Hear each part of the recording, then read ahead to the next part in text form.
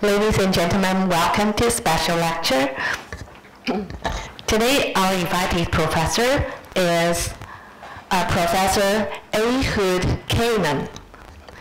So now we are very honored to invite the president of Academia Sinica, Dr. Chiwei Wang, to give the opening remarks. Now let's welcome President Wang.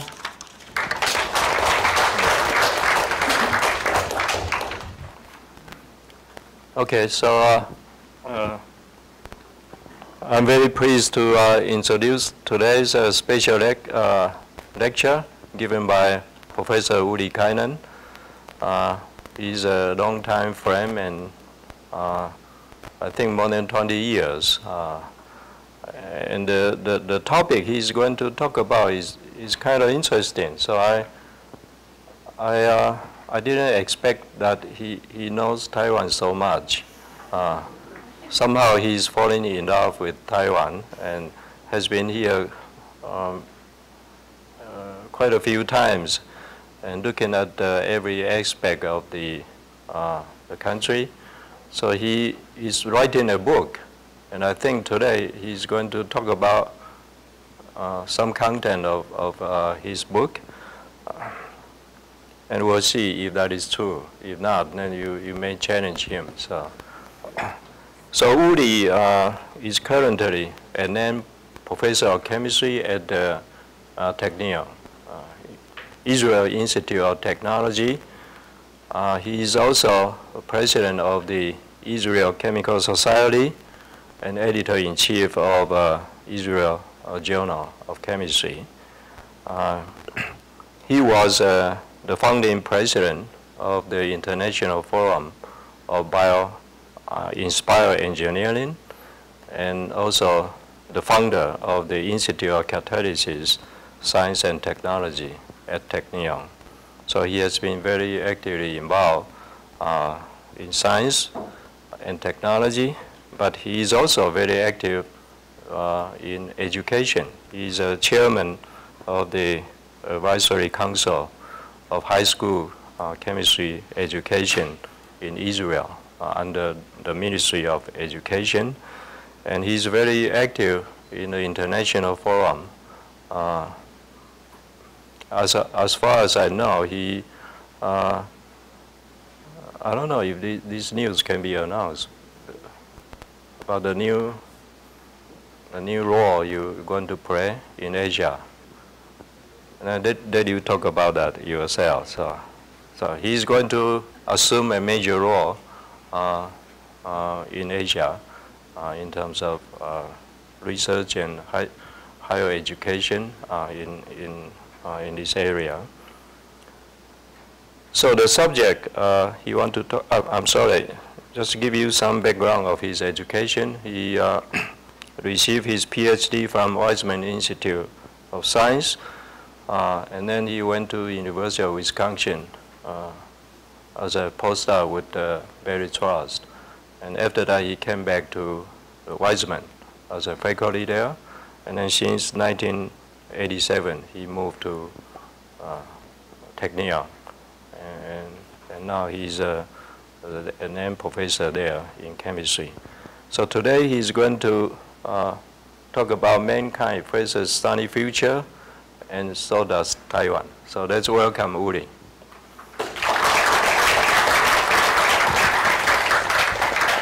Well, thank you very much, Chiwei, for the invitation. And I'm very happy to be here. I even prepared some speech in Mandarin, but I don't want to embarrass myself. I'm studying Mandarin, but not at the best level at the moment. What I'm going to do today is to squeeze two stories into 1 hour, and it's going to be a challenge for me.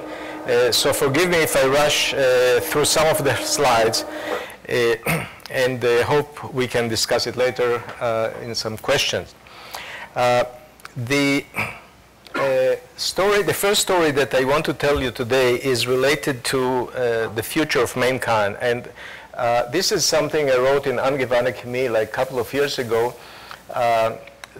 about relating to the all kind of prophecies about what's going to happen. We're going to have a bad situation in the future, etc., and the human race is in danger, and the apocalyptic prophecies, which I think it's not true and has no ground. And this is a basis for something that I'm writing. But after coming here last year for the first time for more than 2 months in this country, as Chiwe said, I fell in love with this country, and I'll try to tell you why. And that will be the second part of my talk. So first, let's go to the issue of what's going to happen, on what are the expectations for the human race, and can we survive on this planet for many years to come? And some people question this issue. This is how Earth looked like before we human beings came over, and after we came over, this is the same thing it looks like now. So there is some change, and the environment has changed, and there are consequences to that. It's not only, and this is, you see where most of the people reside. You can still see the good news. There's some areas like Sahara or outback of Australia are still vacant. But you see what the problem is coming from. And the first one probably is not the first one, but the first who wrote it was Thomas Malthus. By the end of the 18th century, in 1798, he wrote about as a principle of population, and he was extremely concerned about the future of humankind, because he say the land is limited, the resources are limited, and by the way, at that time, the population of the entire world was smaller than the current population of Europe, okay? And he predicted that if the population of the world will increase by 10%, we're all dead. Because there's not enough land, there's not enough way to produce food. And he was, although he was a priest, he proposed things like stop marrying, he proposed prostitution, he proposed postponement of marriage, celibacy, birth control, a priest. And otherwise, we're going to face all these terrible consequences. Since the time of Malthus, the population of humankind did not grow by 10%, it grew by 1,000%, and we're still here, happy. We had already breakfast, and we are not feeling like we're going to go extinct tomorrow. This is a prophecy which, at the time of Malthus, I could understand it, but what I do not understand, how people can write the same thing in 1972, the limit of growth. It's basically the same thing what Malthus said, but decorated with nice statistics and nice graphics. But it's basically the same thing. You see, most of the things are going to go to fall down, and the population, as a result, will decimate by, in less than 100 years, we're going to be all dead.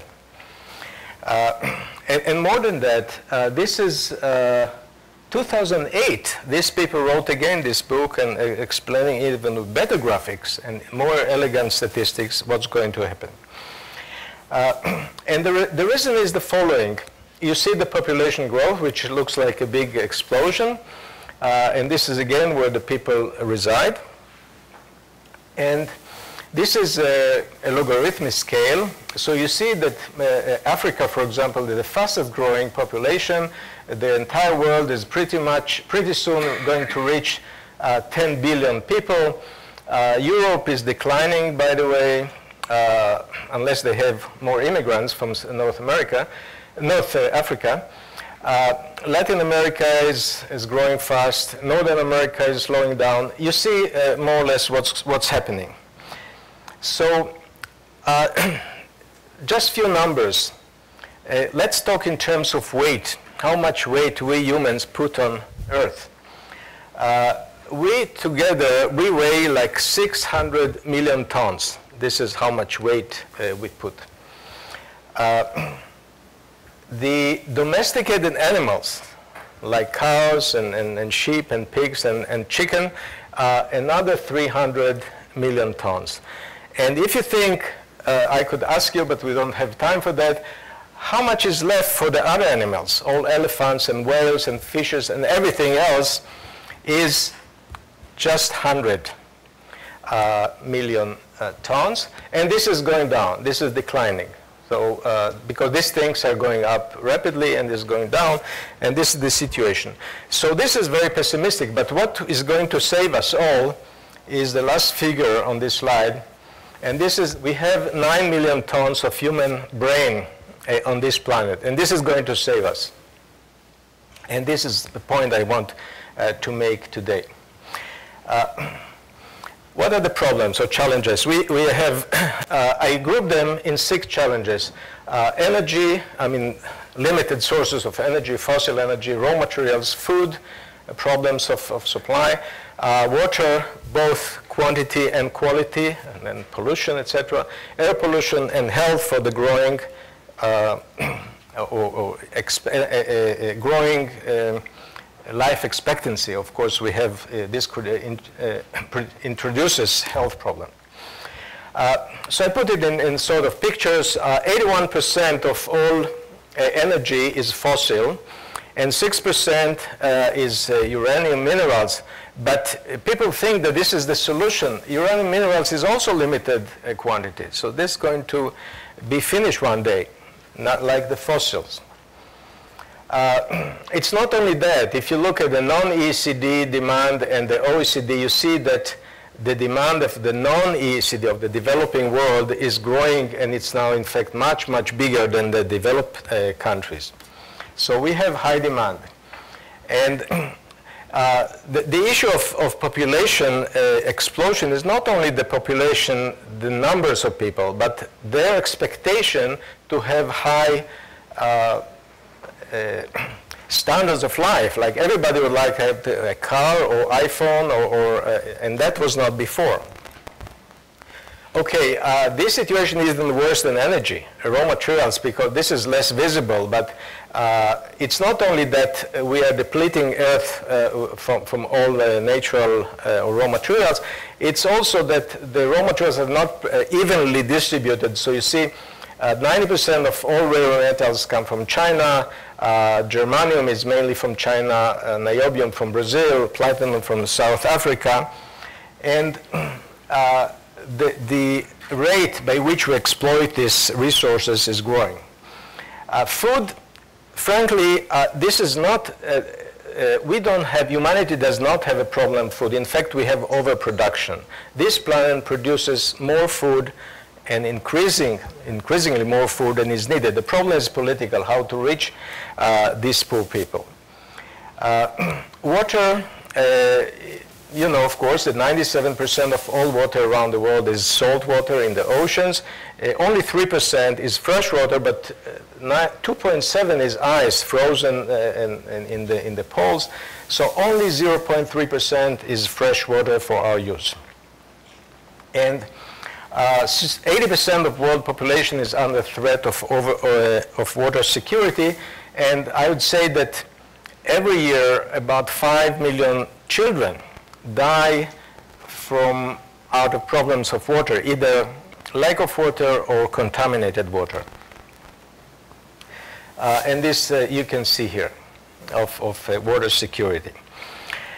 Pollution, air pollution, of course, let me tell you,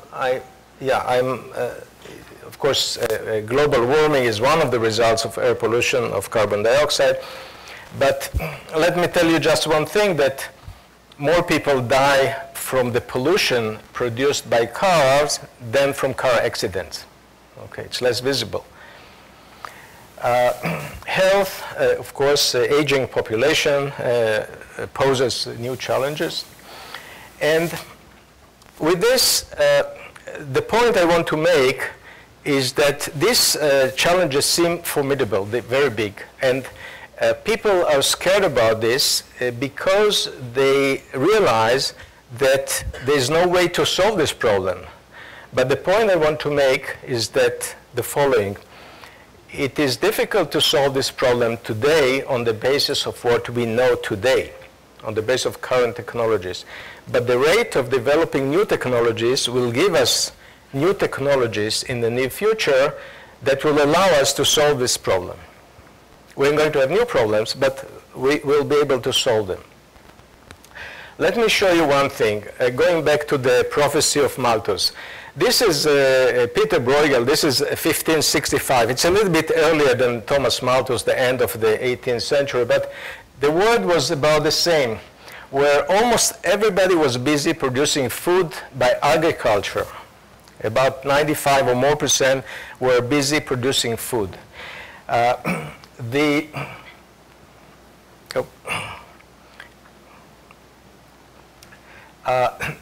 the question is,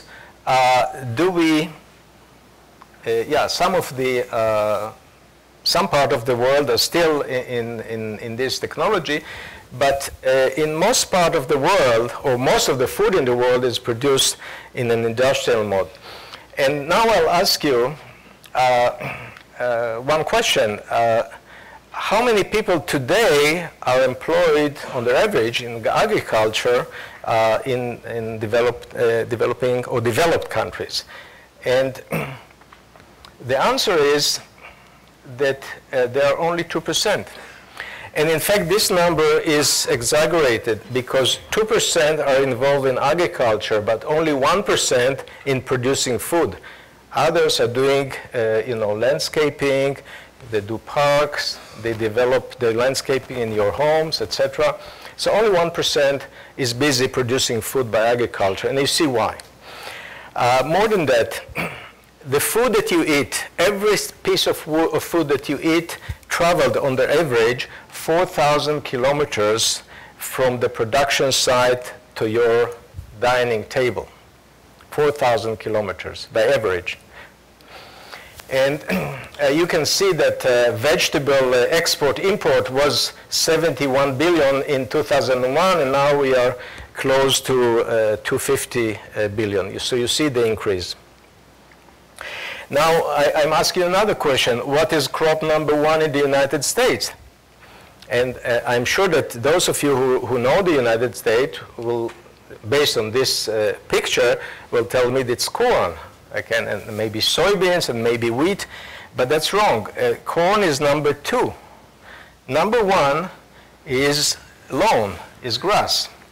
Okay, this is number 1 crop in the United States that takes more water and more land than anything else.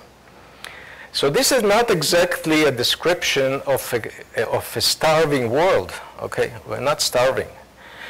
And you see the numbers here. If you will look at the parameters or indicators, all this over 60 years, it's not something that happened just in the last couple of years. Life expectancy, living standard, GDP of the world per capita, food production, accessibility to safe water, public health, etc., personal liberty and human dignity. I'll come back in detail into these last 2 points. All these are going up steadily in the last 60 years since the end of World War II. What is going down? Illiteracy, war death, extreme poverty. All these are going down. And the reasons for my optimisms are the following. And I'll try to make it very quickly to leave time for the Taiwan stuff. Explosion of knowledge, unpredictability of science, evolution of network society, personal liberty, and human dignity. These are the 5 parameters or the 5 trends. All of them are in rapid exponential increase. This is the basis for my optimism. And let's talk first about explosion of knowledge. When I say human knowledge, I refer to everything: literature, history, science, technology, photos, YouTube videos, good movies, stupid movies, everything. And this doubles every 1.5 years. Population doubles every 50 years. If you don't see it from the numbers, I'll try to explain to you. By the way, everybody knows about Moore's law. that over the last 60 years or so, the processing power of a chip is doubling every 1.5 years. But Moore's law is just a single case. It's a special case of almost everything else doubles every, sometimes even less than a year, like wireless bits per second or a digital camera pixel per dollar, only 1 year, doubling, and this is for many years now. And it goes on in a way that provides us some idea about the exponential growth of knowledge. If you don't believe me, just remember that iPad was not known before 2009, and it's not only iPad, it's the product category. iPhone, there was no product category of smartphone before 2007. It was a different world, okay? And not even talking about the old stuff. Sometimes this is statistical point, sometimes it's like stock market. So people talk about revolution. What is a revolution? They see, they jump from here to here, and they stand on the roof and say, oh, this is a revolution. It's not a revolution. It's part of a very continuous strand, or a catastrophic fall, something here. This is in the, blind people watching or describing an elephant, or in this type of the world, you look at one spot of the leopard, okay, and you see one spot. But if you see the big picture, you understand there's a trend. And this is logistic curves, that one product like iPhone, like this stupid things, everybody is now buying it, or almost everybody has it. In few years, or maybe less, nobody is going to be interested in this anymore because there will be a better product. So this is the logistic curve, because there will be another one, something that will come along.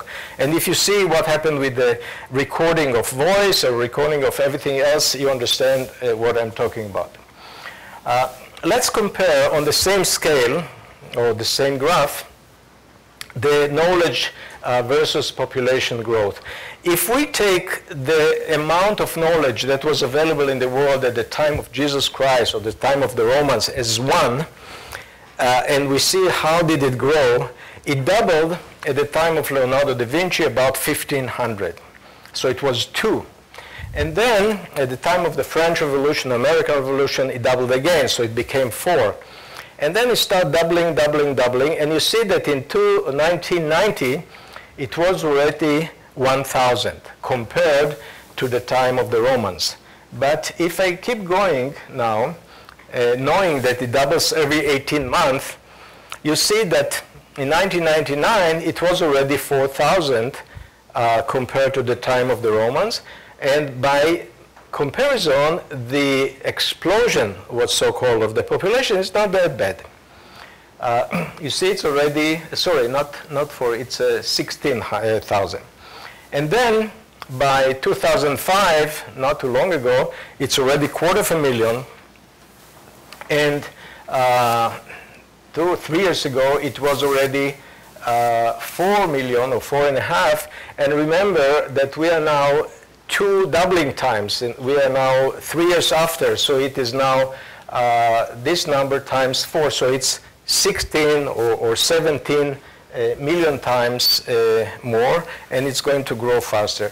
By comparison, you see that the explosion of population is flat as this table. In fact, it's, in my view, it's even negative. It's going down.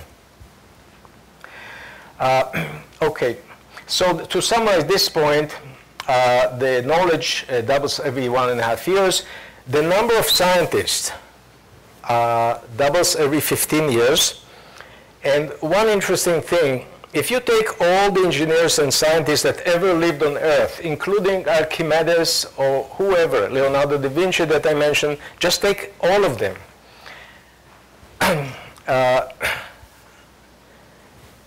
Almost 80 or 90% of them are alive and getting salary today, okay? And you can see the estimated numbers. So that's one issue. The second issue, which is important, is the unpredictability of science. And here, I'll go fast. And there are many statements by important people like John Erickson, a surgeon extraordinary to Queen Victoria, say that we'll never be able to operate on the human chest or brain. No way. And this is not, no one. Lord Kelvin, okay, heavier than air flying machine are impossible, okay, and so on and so forth. I don't have time to read all this to you. I just want to bring you an article from 1920 from Scientific American, a very scholar article that explained why there's no way we can cross the ocean with anything else other than balloon. And the reason is because it's, a steam engine is very heavy, and you need the water and everything. And you cannot put it on a plane and bring it up to the air. So there's no way to have airplane crossing the Atlantic or Pacific Ocean, only by ballooning. And at that time, there was a young person, Frank Whittle, already an undergraduate student. He wrote a patent on the jet engine, okay? Just one more thing, which is very significant. Like Nobel laureate Thomson say, the possibility of travel in space seem to be at present to appeal to schoolboys more than to scientists. And space travel is utter bilge. Now look at the date. We talk about 1956. 1956. 1 year later, Sputnik was already up in the outer space, and a few years later, Yuri Gagarin was out there. I brought this prediction just to let you know that it's essentially impossible to predict the future, not what's going to be in 10 years, but what's going to be in 5 years, or even less than that. Here's another example of Franklin Roosevelt, one of the best presidents ever served on the United States. And he wanted to predict the future. So he did something which many politicians say today, this is the way to go, to put together a group of very clever people, scientists, engineers, etc., and ask them to get together and tell what's going to happen in the next 20, 30 years.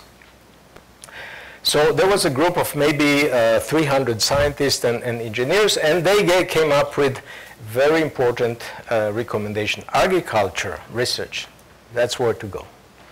And also convert coal into liquid fuel. That's where to go. They didn't know, by the way, that the German had already solved this problem by the Fischer-Tropsch, but the connection, they didn't have SciFinder at that time. All right, but these are what they recommended. What they missed the nuclear energy. Okay, remember, by the way, that Rutherford made the statement in 1935 that there's no way to use the nuclear energy for anything. 1935, I think Manhattan Project was already starting. Radar, laser, all missed by the committee. Transistor, integrated circuits, NMR imaging, tomography, everything here about computers. Laser disc, compact disc, all the rocketry and jet aircraft. It was beyond their expectation. Fax machine, synchrotron radiation, all polymers, everything about polymers, natural liquid, I mean synthetic gas. This is dimethyl ether, which is becoming now a very important diesel fuel. Antibiotics, biotechnology. By the way, antibiotics, Alexander Fleming discovered this penicillin before, but nobody paid attention until American soldiers started dying of inflammation during the war, and everybody was in hysteria how to solve the problem. Then they realized there was already something. Biotechnology, genetic engineering, structure of DNA. I can go on and on, monoclonal antibodies, contraceptive pill that changed the world, organ transplant, spare part surgery, and the bottom line of all this, that what we can say about predicting the future is this. This is all what we can say. Okay, so your guess is as good as mine. We cannot predict even for 3 years what's going to happen. The other issue that I want to mention very quickly is network society. And I think in this country I don't need to say much about what happens in terms of evolution or what seems to be a revolution in terms of numbers. And I'll just skip this slide. Of course, so much commercial activity around this. I want to show you one thing, which I'm going to get back to this. It's very important because if you look at this, you understand where the world is going. This is the internet users. Look what happened from 2007 in just 7 years, where this part of the world, Asia, went from 37 to 46 relative to the rest of the world. Europe shrank from 27 to 19, North America from 20 to 10, and you would never predict that Africa will go to the same as North America. The number of internet users in Africa is equal to the number of users in North America. You'll never predict it. Certainly not 7 years ago. If I would tell you that's going to happen, you'll say I'm out of my mind. All right? And this is the international population growth. Again, you see that Asia is growing rapidly, Africa is growing rapidly, North America is growing by 3.6%. Okay, that's basically the same. And see what languages are spoken over the internet. Arabic increased by 5,000% over the internet. Who could predict it? And so I don't have time to talk about this. I just want to mention the two other things, personal liberty. And this is one of the most, Jefferson is one of my heroes. And what is written on the rotunda on Jefferson Memorial, it's engraved here all around, it's this eternal statement. I have sworn upon the altar of God eternal hostility, very strong statement, against every form of tyranny over the mind of man. I don't think anybody can state this in much more strongly. And there are many people who linked the, maybe I'll go back to Jefferson again.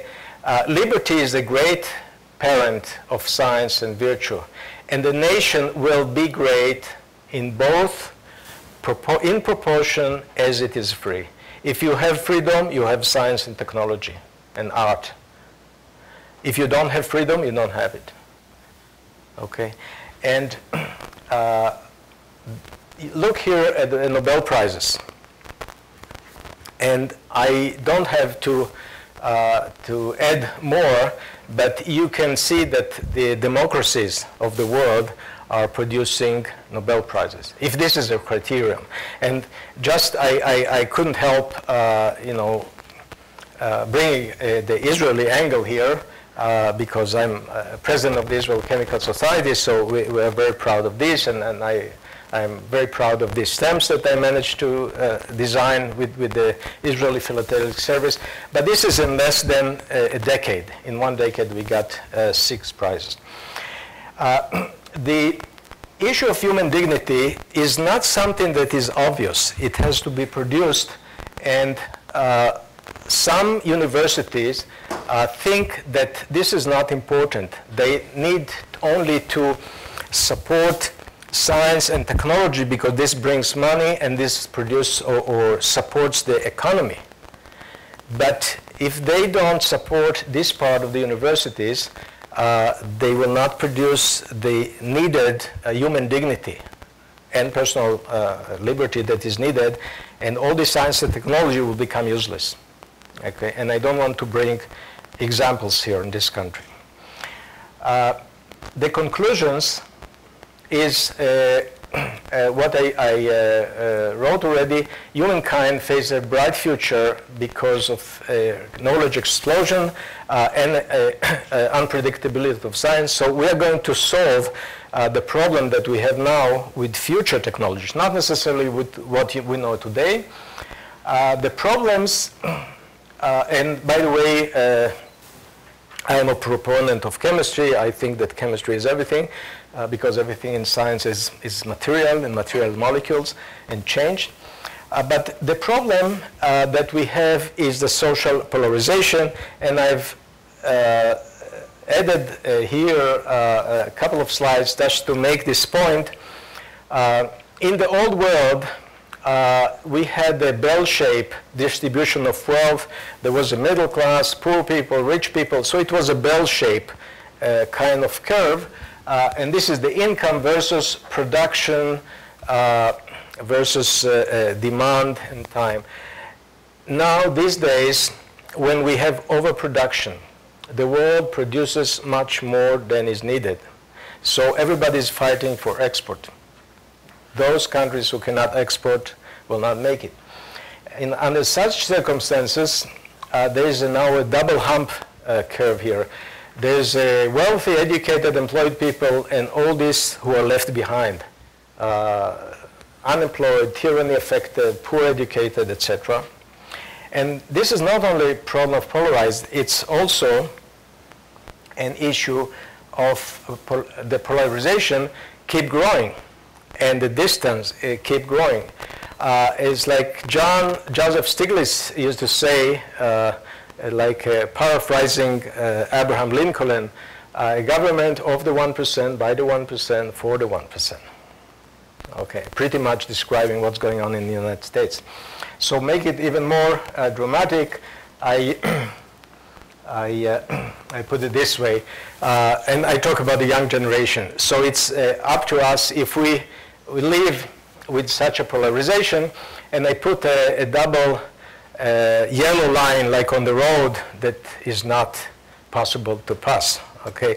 And this is part of our responsibility as scientists to bring people from here over to this side. And with this, yeah, maybe I have just a limited world. I want just to say something that will link me to the next half, the second half of my talk. We live in an artificial environment. We eat genetically engineered food. Everything that we eat is genetically engineered. We wear synthetic and genetically modified fibers. We don't live in nature, in short. We travel made devices. And we live on products of human imagination and creativity, not specifically on nature. Now, since human imagination and creativity has no limit, there's no limit to the number of people who could be on this planet. And I want to jump to this story. Okay. This is, of course, Google Earth. And this is a very short summary of what I would like to publish. Depends on how busy I am. But this is the book that I'm writing. And the title could be Light onto the Nations. Because I think Taiwan, or the democracy of Taiwan, is a very interesting human laboratory that should serve as a pilot plant for many other countries around the world. Simply because this intellectual society, and I'm talking on the average, pretty much bell-shaped, not too polarized. Science innovation, very important here. It's an extremely strong network society. Just consumption of electricity per capita, I found this is highest in this country. Personal liberty and human dignity to highest level, I could see, and I travel much. You have to believe me, I've seen many countries, and I think this is probably the highest level I've seen. And I want to say something about the size, the nominal size of a country.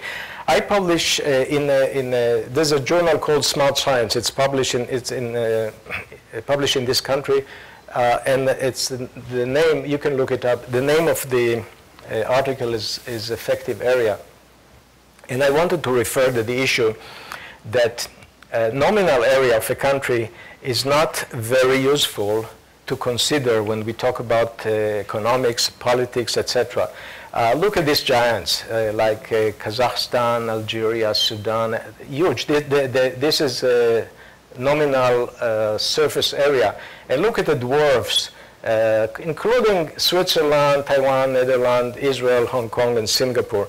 Really very small country. But you see the other parameters like R&D expenditure or total export or electric power consumption or GDP per capita or income per capita.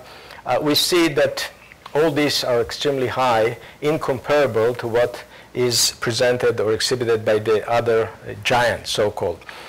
In fact, huge area is more burden than advantage, because we don't need the area anymore to grow wheat or rice, etc. And the surface area of a land is not translated to wealth anymore.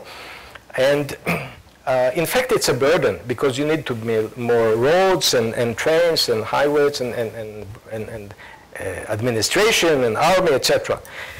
So it's, in my view, it's even a burden, a big area. And I proposed effective area K, which is a simple multiplication of nominal acreage, intellectual competence of the people who live in this specific area, their social competence, I mean social awareness, social responsibility, which is also translated later to lower level of corruption in the government or more responsible government, etc.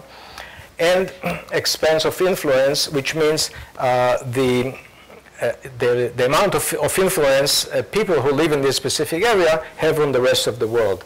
And musicians and artists and scientists and business people, global business people, have huge influence of the rest of the world. So that is important. I want to mention, for example, I had some time ago conversation of Yuan Li, the previous president of Academia Sinica, and he proposed that we don't talk about brain drain. We should talk about brain recycling. So people go and come back and somehow enriching their capacity in this way. Okay, now Taiwan is blessed with the genetic, culturally diverse population.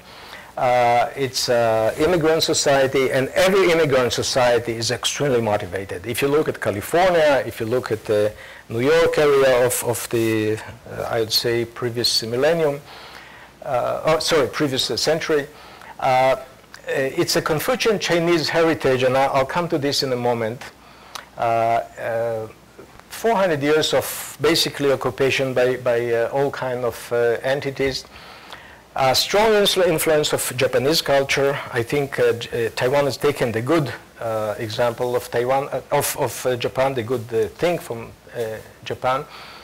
A strong influence of Western culture. And I just want to tell you when my love story started with Taiwan. When I visited and I saw the ultimate, what I called Taiwanese chutzpah. Just to let you know, chutzpah means it's a Hebrew word, but it means bad thing. It's rude behavior, impudence. Okay, but in business circles, it's something taking risk and doing something courageous, etc. And Barack Obama, in his early career, he understood that what's the meaning of that word. And I just show you a few pictures. For example. Cavallan distilleries of whiskey. When I saw a place middle of nowhere compared to the other traditional conservative industry of whiskey, which is mainly in Scotland and Ireland and maybe Canada and Midwestern United States, and all of a sudden this is a chutzpah, people from totally different part of the world. They come in and they collect all the gold medals. And that's 5 years or 3 years after production. They started selling whiskey in 2008. In 2012, already received gold medals. In 2013, gold medal. 2014, gold medal. This is the absolute chutzpah, okay? And that started encouraged me to look at other things. And, you know, of course, the Xiaolong Bao in 101. But it's not, and I'm bringing things that are not high-tech. They're not semiconductor industry. This is obvious. I mean, Taiwan in a certain segment took major role, like 70, 80% of the world demand. But I'm talking about different things, and I'm talking about entrepreneurial spirit, such as this pineapple cake and the orchid industry. I visited South Taiwan. I went to various places, and I saw the entrepreneurial spirit, like ornamental fish, fluorescent fish in southern Taiwan.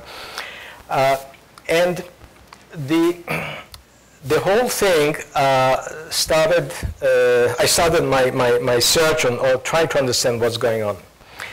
And this is, I'm trying to first explain what I think is the origin, why Confucian Chinese expanse is so much different from the Western. And I think it goes back to the prehistory, to societies that grow either wheat or paddy rice.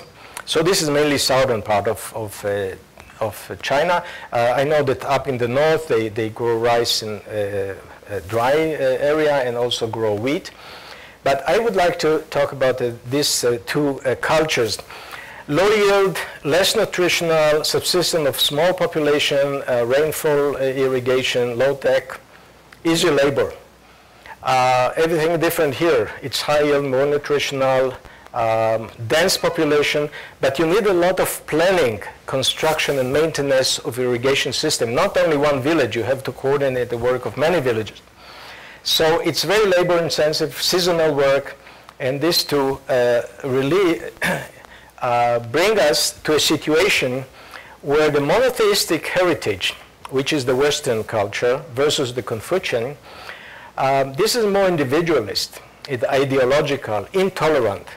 I mean, by definition, monotheistic means that one thing is right and everything else is wrong. Passionate, aggressive, dogmatic. Marriage between two individuals. In this part of the world, the marriage is between two families. The negative incentive is guilt. People feel guilt feeling. Not here. Here we talk about shame, okay? And even committing suicide because of shame. For example, it comes to extreme in the Japanese culture. But you see, it's more calm, more flexible, more socially responsible. And it reflects in many areas. For example, aesthetic values. If you look at the monotheistic Versailles garden, okay, symmetrical, highly ordered, homogeneous. Japanese garden, that was a cultural shock on me when I first visited the Japanese garden in 1985. All of a sudden I see something which is not symmetrical. And I was educated in a society where everything beautiful must be symmetrical. And here's something which is non-symmetrical. So I was confused to say, well, it's beautiful, so maybe I have a problem. But it's not only the symmetry, it's an aesthetic value, but maybe other things that I was educated to believe in are not correct. So it was a cultural shock for me. Here's highly symmetrical. You see the religious experience. The people are like ants, like dwarfs. Again, homogeneous, symmetrical, imposing, gray, unicolor, very serious. And this happy, very easygoing type of religious ritual. Everybody does whatever he wants. Nobody tells you what to do. And you feel much more relaxed and not intimidated that something bad is going to happen to you. And you see it's very close to the apartment buildings here. So it's part of the society. The business practice is very important. I spoke with many business people in this area. And In the monotheistic heritage, it's a sum-zero game of losers and winners, which means that if I am a businessman and I want to win, I want to make some profit, you have to lose, or someone must lose because it's sum-zero, okay? And here I see that everybody, all business people, not only business people, they talk in terms of win-win. They have to make sure that the other partner walks away from the deal, and he is satisfied and he's happy. And these cartoons probably reflect this.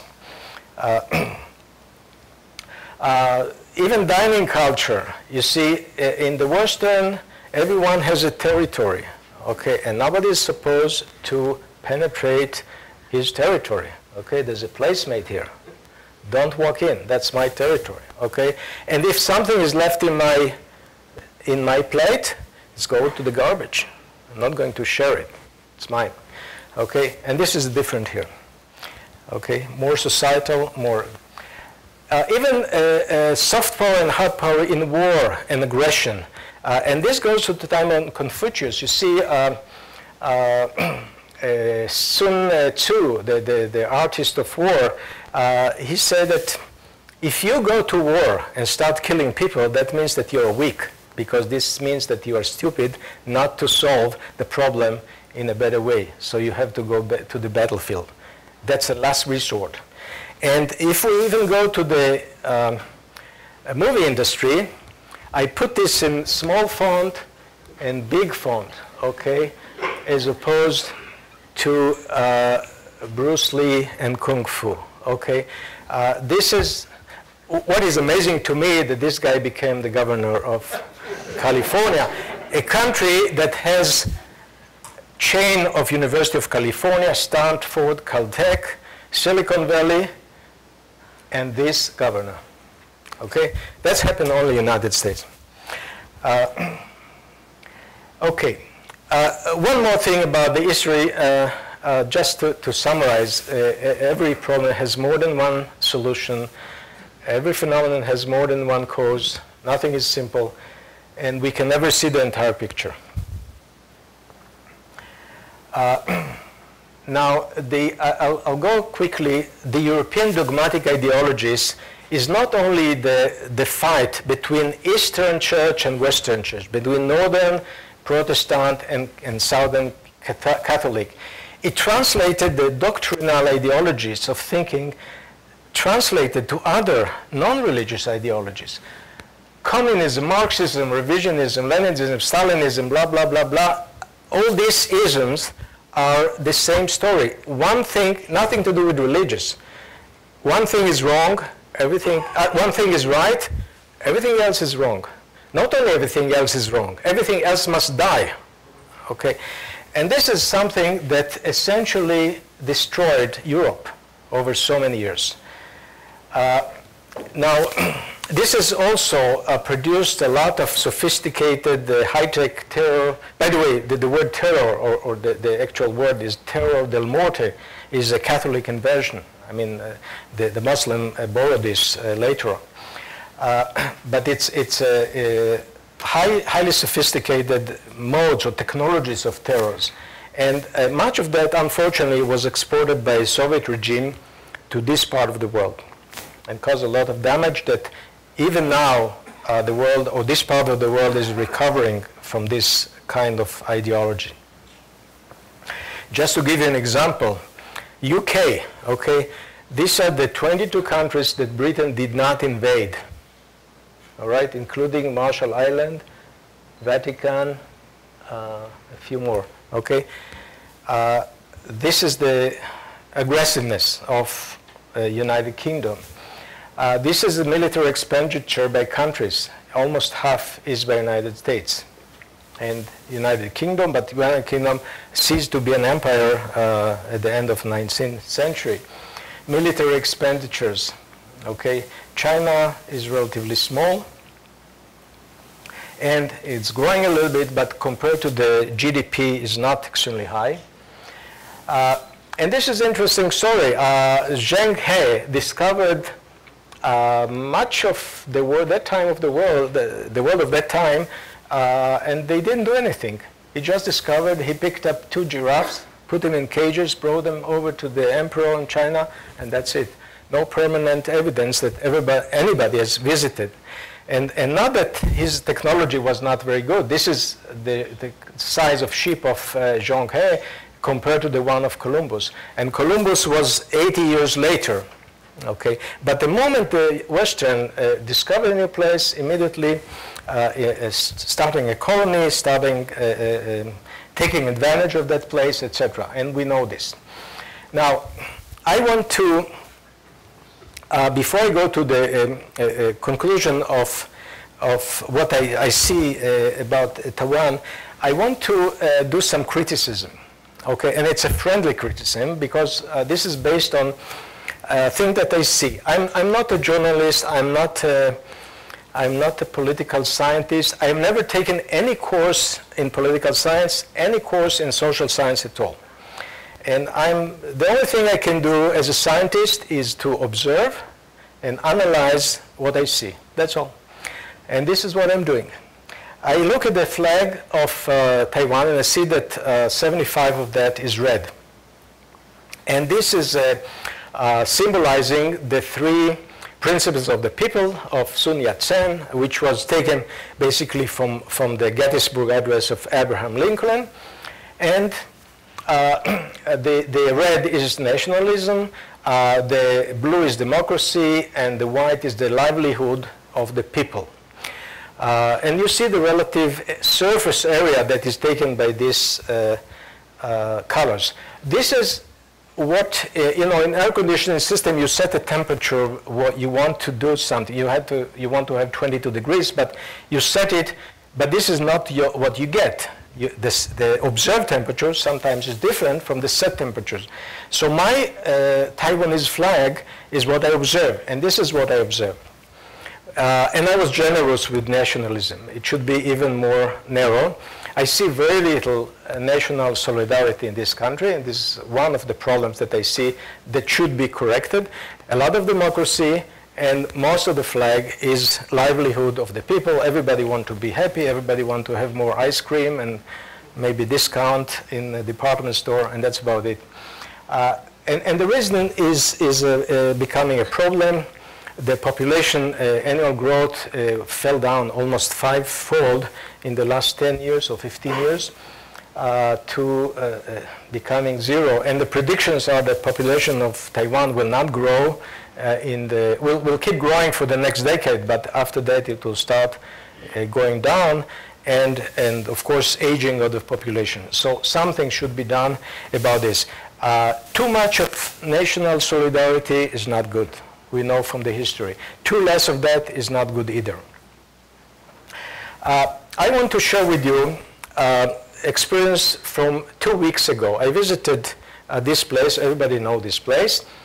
And when I went inside, of course, I saw this. I checked, by the way, I went to the information booth and I asked the person in charge, how many people visit this place every day? So she was looking at me. Why are you asking this question? I said, well, I'm just interested. Nobody has asked this question before. So anyway, this is in holidays, and this is in regular days, like 10,000 people, children, schools, etc., and many tourists from China, mainland China. Now, I noticed there's something in the background. There are paintings, and the paintings are of historical. It's exhibition of the history of the war between China and Japan. And they wanted to glorify this part of the history. And this is one of the frames. When I was there with my son, I told him there's something funny in this picture. I must find out what's going on here. But very soon he was impatient and said, let's go to somewhere else. I'm not interested. And I took a photo. I went home. By the way, this is the surrender ceremony of China Theater, in China Theater. It's in Nanking, the surrender ceremony of Japan to General He Ying-chi, that time Chief of Staff of the Army of Republic of China, of Chiang Kai-shek. I found in the Google, thanks to Dr. Google, I found the original picture. And you see the flags. It's very difficult to see the identity of the flag, so let me get closer. And I call it Back to the Future. You see, this is September 9, 1945. And India was inexistent. The flag of India was inexistent at that time, and neither the flag of Pakistan. Mexico is 1968. Greece, this is 1978. Yugoslavia. Okay, so this is really Back to the Future. But this is not the most important thing. I look at this picture, which is another frame from the same event. This is the surrender of the Chinese. I want you to remember this box here. I don't know what is it. It's like a loudspeaker or radio. I don't know what. But remember this box. So I looked at this. I said, OK, it's interesting. Again, I want to see, with the help of Google, the original picture. And see what I observed. Something has to be corrected. You see, the angle is different. And let's measure it. This is 30 degrees, and this is 20 degrees. OK. And this is outrageous, because this is the winner, and this is a loser. So this is fixed, no problem. This is one thing. But this is not the only thing. By the way, this is very many things do not happen at the right time, and most things do not happen at all. But the conscientious historian will rectify all these defects. Okay, and this is Herodotus. So he knew already something about history. There's another issue here between the winner and the loser. You see, the winner is higher than the loser. So this was corrected also. What was even more pathetic, still now I don't know who is the Chinese guy, because on the same page of official Taiwanese page, on the same page it says it's Okamura, and they also say that's later that's Kobayashi, so I don't know who is this. And General He Ying-jin is the head of staff of the Chiang-Kai-shek army. There is a reason why he's doing this so politely, and the reason is that He was a student of Okamura in the Imperial Military College in Tokyo, and he used to call him sensei. And he used to visit him, and years after, I just, you know, it doesn't take too long to look for the correct things in the Google. Years after the war, when Okamura retired and lived peacefully in a village in Japan, every year, General He visited him for his birthday, sensei. So that's a reason for that. I just wanted to, you'll see in a minute, I wanted to prepare you for the next slide, because it's unbelievable, the next slide. It's like took from a Roman history of some Hollywood movie. Remember this box? Because this is the only thing that will connect the next frame to reality.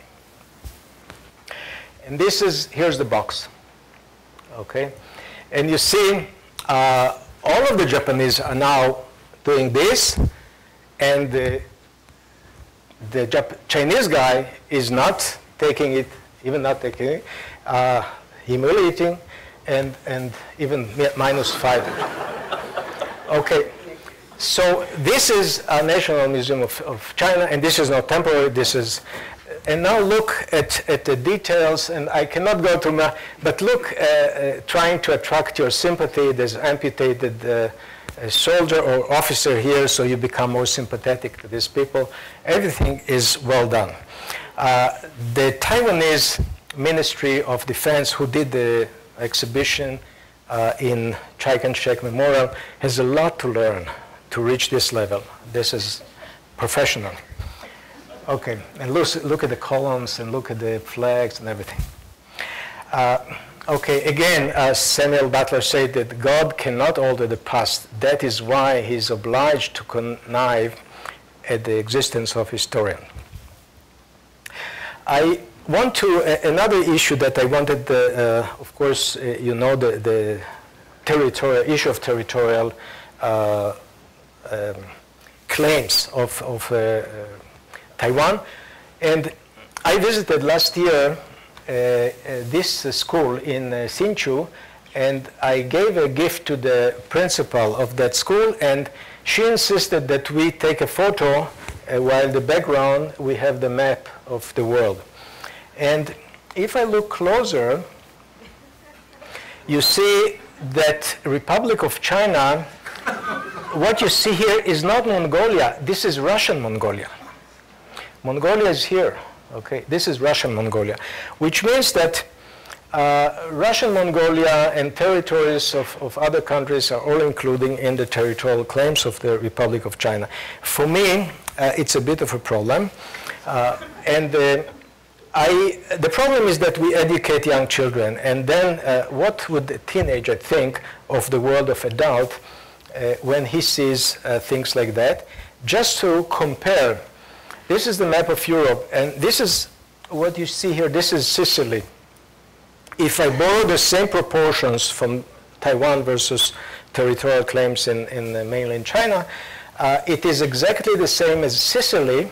I mean, the island of Sicily claims everything that you see in color on this map, including a major part of Russia. Okay, all this. And probably the last thing that I want to say from my observation, this is very close to Academia Sinica. You recognize this. I did some jogging one morning and I saw some English terms here. It's right here, and this Academia Sinica is here. And if I look closer, I see that the four words are health, efficiency, responsibility, and cooperation. For me, it's a little bit disturbing because this is an elementary school together with the preschool, 5 years old, 6 years old, and we talk about health, efficiency, responsibility, and cooperation. If you do that, this is what you get, okay, in my view. If you want to produce a production line of iPhone 6, that's a way to go.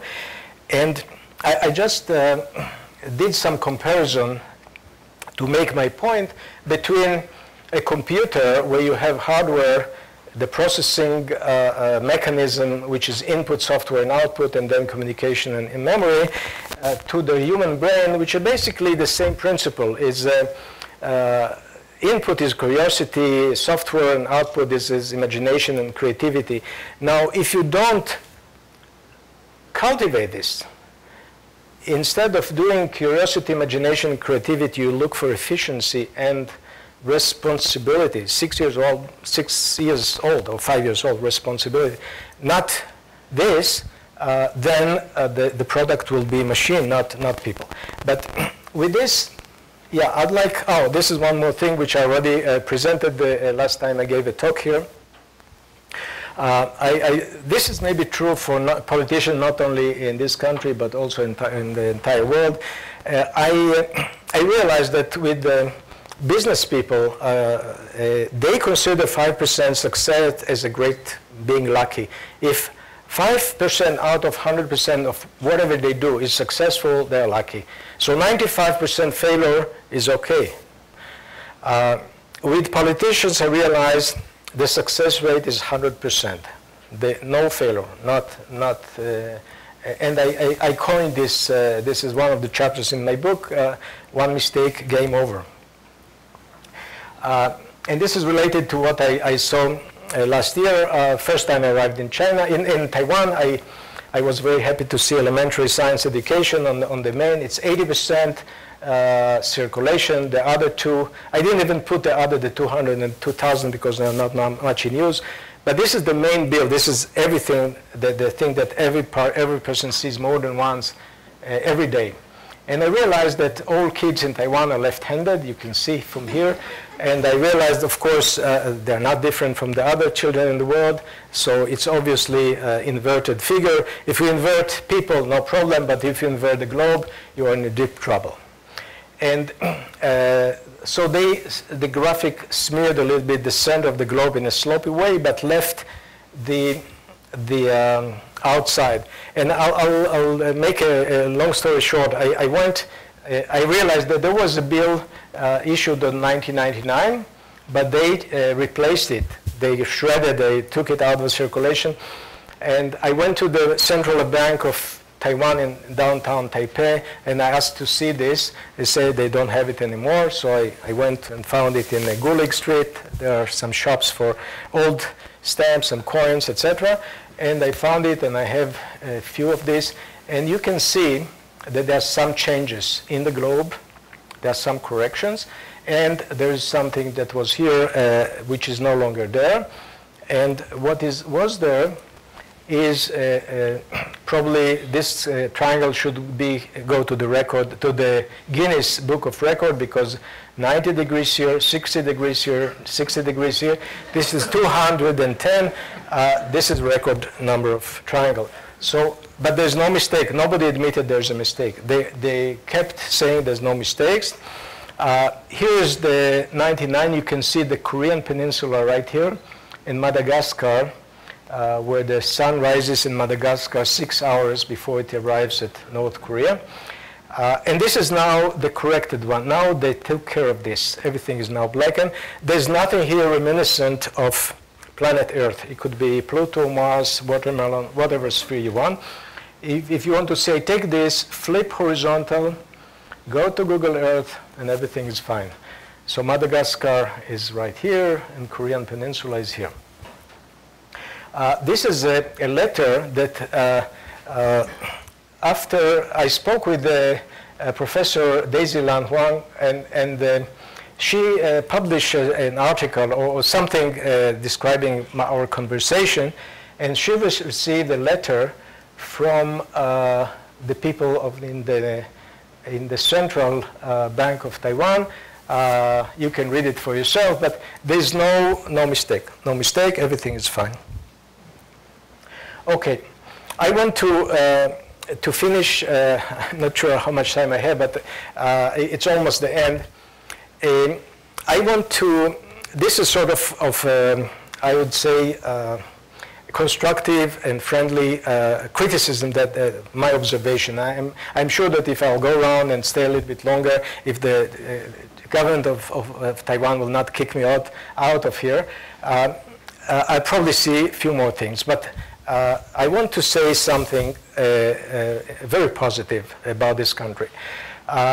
This remarkable transition could not happen in other parts of the world without bloodshed. To go from the white terror all of a sudden to the top quality of democracy, and no democracy is perfect. I can say a few things about our own politicians in my country, and of course the great politicians of the United States. Democracy is not the best, is not great, is not the optimal way, but to have a non-bloody transition, and I give credit to the son of Chiang Kai-shek's son, it's comparable and even better than what Nelson Mandela has done in South Africa and Adolfo Suarez in Spain. It's very interesting. These two guys, while Chiang Kai-shek did basically a revolution in this country, Deng Xiaoping did not do something which is less, should be less admired. He changed the continent, or the mainland China, in such a dramatic way that I really admire what he managed to do, which gives me optimism to think what his followers may do in the future. And interesting, these two people were classmates in Moscow, in a school, in a military academy in Moscow, and they even married, both of them, Russian wives. And they probably had some interesting ideas. But what was done here is really admirable. And I want to refer to the observation of what's happening in this part of the world, because Taiwan is now in the center of dramatic changes that are going on in the world, not only in Asia. This is the production of Goldman Sachs from 2003, and they predicted that equality between the Chinese and US economy will take place in 2040. 3 years later, the prediction already changed. They say, no, not 2040. It's going to be in 2025.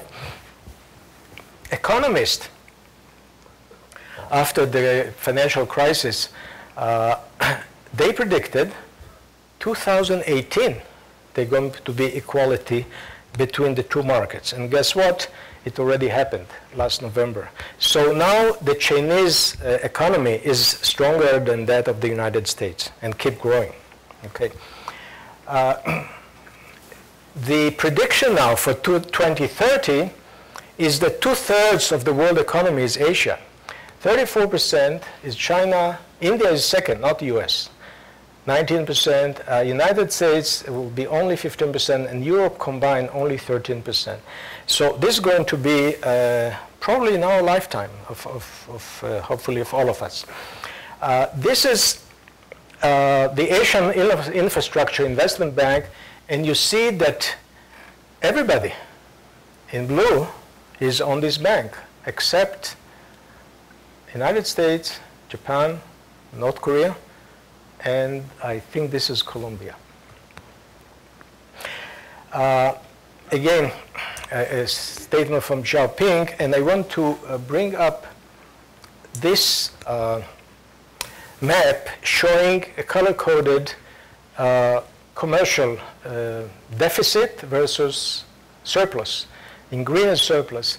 And I wanted to, I told you already that the United States focuses on military, and they have this kind of carriers and the war machine, etc. And they invest a lot in the army.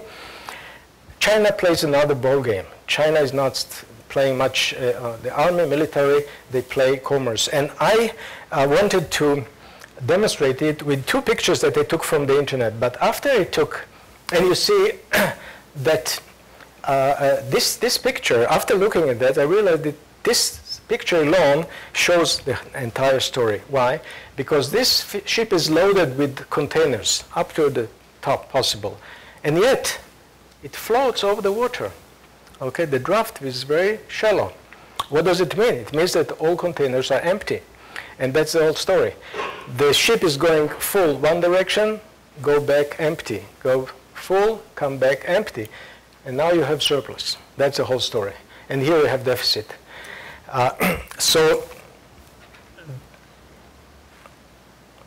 Okay. And this is reflected in what's happening now. These are the trends. The World Bank, all these organizations, World Trade Organization, are going down. Financial Center New York is pretty soon going to shift to Shanghai. And it's not going to take too long before renminbi will replace the dollar. It's only a decision of the Chinese government if they want to do it and when they want to do it.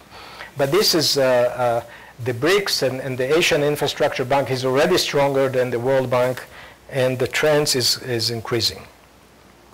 I think I'll just mention people are scared of China choosing the military option. This is not what you're going to see anytime soon in Tamsui River, okay? And the story of missiles, etc. Simply not because of what they say, simply look at what they do. They tend to solve disputes by negotiation and agreement. They already solved extremely difficult territorial disputes with India, with Russia, with Vietnam. Hundreds of years of disputes, they solved it. They found a way. The cost of forced military option is prohibitively high. You know, in the war there are two sides. One side is the loser, And the other side is also a loser. It loses less, but both lose. And they cannot afford it because it will slow down the economy. And they cannot even think of this, because if they'll slow down economy, that on the last 30 years, every 7 years they double, every 7 years in the last 30 years, they cannot afford doubling it, because it will be far-reaching consequences in terms of economy and political. Just imagine the Tiananmen Square, which is many years ago, and it was domestic. It was too expensive. This is something they will not afford to have. And China plays the economy, and the US play the military. They don't bother one another. You know, this play like airplanes and aircraft and all kind of carriers, and this do the commerce, and there's no friction. And you can see it. The military expenditures are going down. In fact, they were much higher. This is part of the GDP, and it's 1.4, and I think, yeah, it's about the same 1.6. And we have some chemists here, don't forget Le Chatelier principle. If you do something, you put a pressure on the system, what you guessed is most often something exactly the opposite of what you wanted. Okay, this is probably my final slide, and I put here Fua Shui, because this is the science of change. Okay. By the way, this is why many people hate chemistry, because it's all about change, and people hate change. Okay, Taiwan is luckily located in the center of the globe. Now it's the center of the globe, and I hope I convinced you that this is the case. Taiwan keeps changing, crystallizing the independent identity. China keeps changing. Everything changes. And they become more liberal. The people in China became more urbanized. They're more wealthy. And people who have more money, they have time to think of themselves, about the society. You cannot go back. It happened already in Russia. It happened in other parts of the world. When people become wealthy, they are more influential. They think, and they say what they think. And the government is becoming less centralistic. The provinces are having much more power than before. Everything changes, even what we think of the future.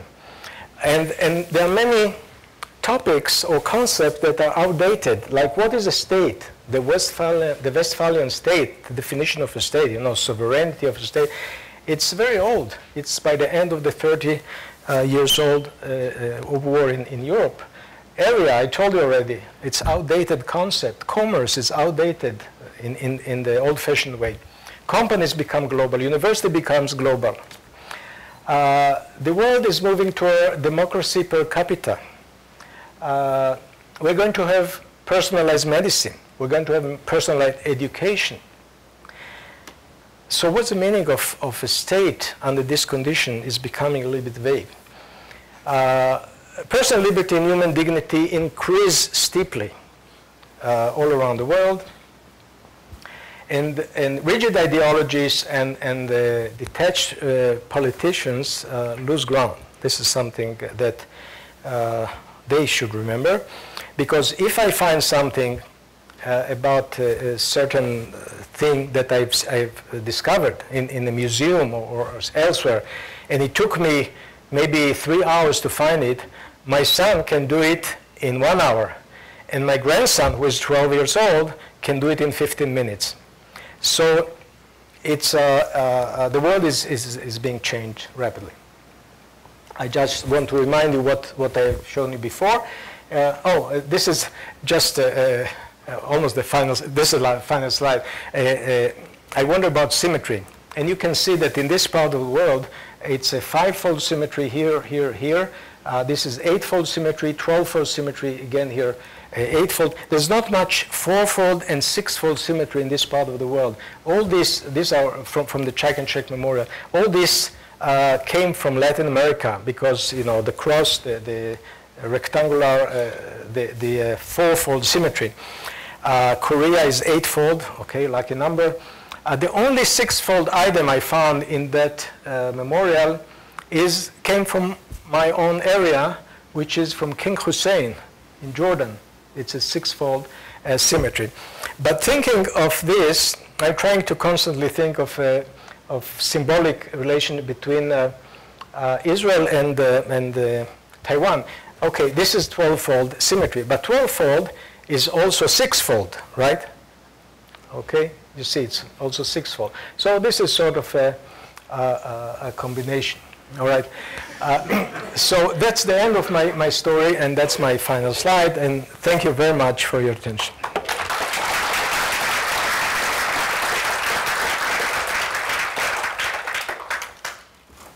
It's really fascinating. Okay. Do you take some questions? It's your time. Okay, so any questions?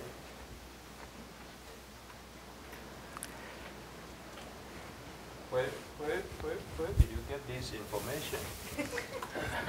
Google. Google. Yeah. It's all A lot around. of these, new. The what? Many of these are It's all Google. Either I buy something, I watch something, and I go to Google. Whatever that is not, the good thing is that, you see, at my age, memory is not that good, all right? So, but that's not a problem, because I don't need to remember everything. I go to Google. Any, so do you suggest that we should change the national flag? And it probably, you think the colors, the distribution of the colors are not right, right? Well, I think that a little bit more,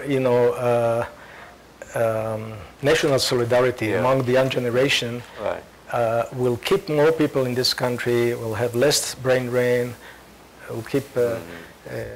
I didn't see many children go around, for example, to the country as youth movements, etc. Something still has to be done. Yeah. Okay, here.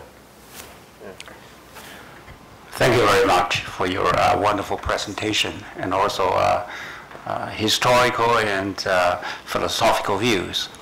I'd like to not challenge but make an observation of your lecture. First, your main theme is that there's an enormous burst of knowledge and also scientific discoveries. As a result, it seems to increase a lot of the resources and also the good things about the future of the humankind. And the data you presented includes many of the new inventions, electronics and so on. However, and also GMO, so to speak.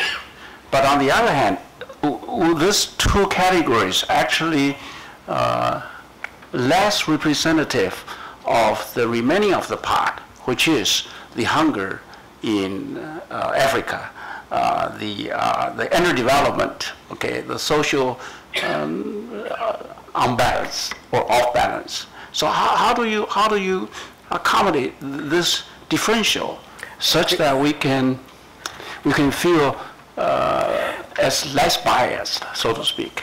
Okay. Thank you. Yeah. Thank you. What you see, like the picture, you see people of a line of hungry women and poor children, malnutrition, standing in line, begging for food. Okay, but obviously it's a spot of the leopard. Okay, you see something which is very disturbing, and you see what's happening in Syria. Okay, and you see what's happening in northern Iraq. Okay, awful. But you have to look at the global average and see what's happening. And if you look there, you see that, for example, water safety increases rapidly. It's not what used to be like 30 years ago. And if you look at other parameters, the food, this planet Earth produces more food than is needed. We have overproduction of food. We have too much food. The problem that we have hunger is not because we don't have food. It's because there's political issue we cannot reach these people. There's no way to reach the hungry people because of the political problem, okay? And this will be solved gradually. And you see already what's going on in Africa. And you see the changes, and you see that families are shrinking in size, and you see that the average income is increasing, and you see what's going on in mainland China. So you have to look at the global situation of what's happening. Now, in terms of energy, it's true that we're not going to live on fuel, on fossil fuel forever. But look at the sun. The plants or the sun, you may know this statistics that the energy or the sun energy that arrives at planet Earth during 1 hour is equal to the annual consumption of energy of the entire globe. Okay, 1 hour of sunlight. That's enough for 1 year. We don't know yet how to use it, to do it. We don't have 100% efficiency like the plants do. And the plants do it, they take only like 0.3% per mil of the sunlight. Most of the sunlight is wasted. Nobody's using it. So if we learn how to do it, and there are indications, I don't want to predict the future, but there are indications that we're going there. Eventually, we'll learn how to do it. We'll learn from the plants how to do the trick. We'll do the same. We'll have close to 100% efficiency in exploitation of sunlight. Then we don't need all this fuel. So sometime in the future, my grandchildren will read about fossil fuel, about oil in the Google or whatever will be there that time. Because nobody is going to use they will use it for the chemical industry to produce polymers, but not for and not to burn it. So this we have to look at the global, at the entire picture, the entire picture. The tendency, the trajectory is amazingly good, and all reasons to be optimistic about this.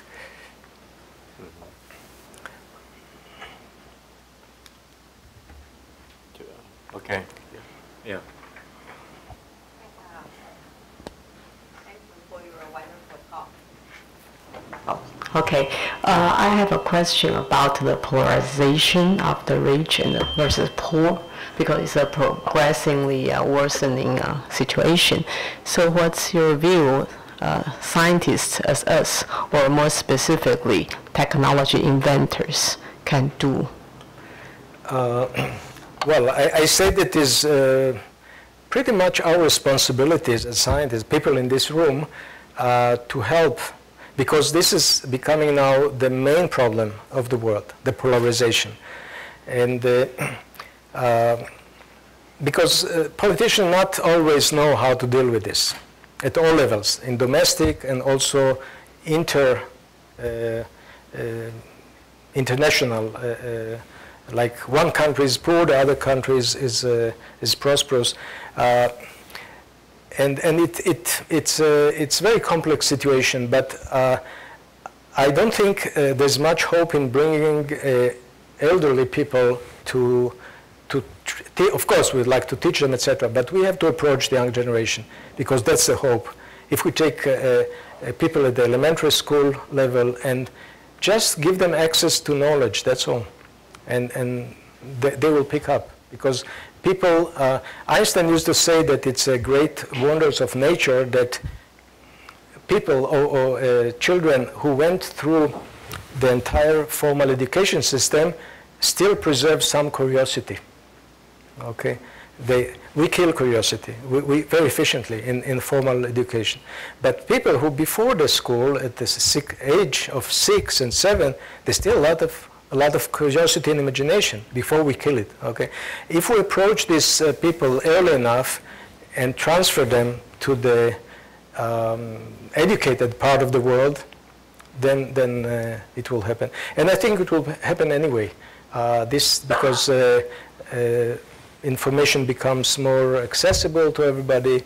Network society, it will come anyway. We can not do much, we can be only catalyst. We can make it happen faster. But I think it will happen anyway. If you look at how many internet subscribers in Africa, That's really amazing. That has consequences. I mean, the Russian Empire collapsed because of that, because the population opened up to internet and global affairs. So I'm optimistic also in this, but we can be catalysts. Scientists can be catalysts in this.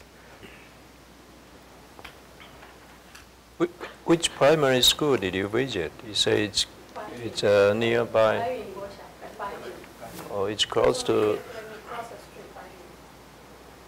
Maybe you should tell the principal about.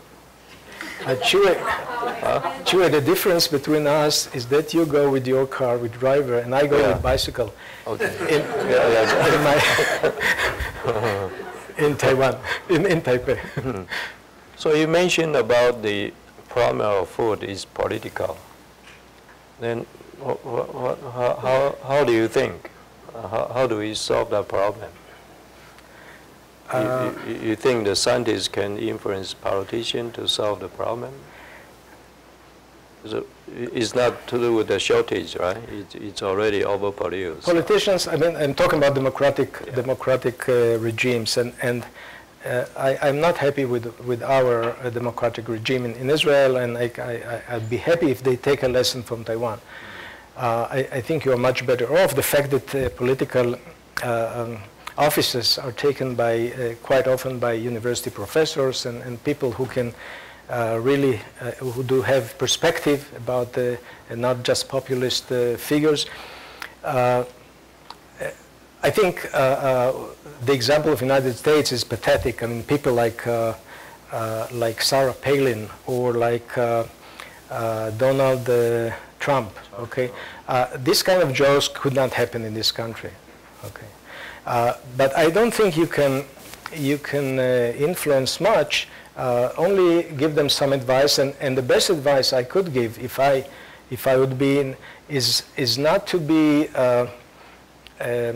detached from the people. Because if you do something and you think everybody is applauding what you do, just because the people around you tell you that this is okay, this is incorrect. They should be more involved with the people and understand what's happening.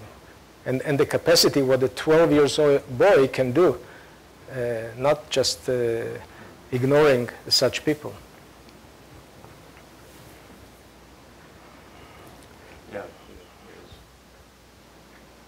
I have this question because I look at one of your slides regarding about the language usage for the internet. Particularly, was surprising to see the Arabic language, the highest, right? The highest. It's not the highest used. It's a gradient. It's the steepest gradient. Okay. It's not absolute terms that there are more Arabic language users in the world. No, the Arabic language is the steepest rise, but it doesn't mean that many Arabic users. Okay. That leads me to something postulation that I have is it sometime the internet internet was allowed the population of the information and knowledge, but sometimes it was being misused. Actually, some is a false knowledge that will lead to some extremists. Every technology like this, even a car kill people, okay? You can kill people with car. You can kill people with ammunition, etc. But if you don't use it properly, you can do the opposite adverse effect, of course. And internet the same, okay? But if you look at the overall effect, and you see how much information a young person can access over the internet. Of course, they're trying to cheat you, they try to sell you stuff, they try to change your mind and recruit you for all kind of religious cults and pornography, or God forbid, what kind of thing. But overall, you get so much information and you get the ability, if you are interested, to reach the information, and that changed the world. That's exactly changed the world. But I kind of wonder because nowadays, including me, we are kind of occupy our time more in internet that lead us to actually have less time to think about things and also to read. I think it's a lot happened to young people as well as me. I'm not, so I kind of worry about the trend that actually we are not actually think critically because of internet. It depends how you see there's a flood of information. There are many things around you, and you have to make choices. And for example, I don't watch TV. I'm just, there's a wall between me and the TV. Okay, it's a technology that I'm not using. And you have to somehow to share time. I mean, you have only 24 hours a day, unfortunately. You have to sleep sometime. But it's up to you what you do with your time. And you can waste it, and you can do something interesting and enjoy. So I think it's up to every person. It's up to education of people. And what I'm encouraging, I see many people, many young people around the world, obviously in Israel, because I'm responsible for chemistry teaching in state of Israel. And I see that people, young people are sort of saturated with the nonsense. And after being saturated with the nonsense, they go to some areas of interest. And they do it extremely well, much faster than you can do and I can do. Okay? They work much faster. The processor is now Intel, whatever number, but they do it much faster. I'm envy of them. I think it's pretty late now, so we should stop here. And please join me to thank Uri again for the fascinating talk.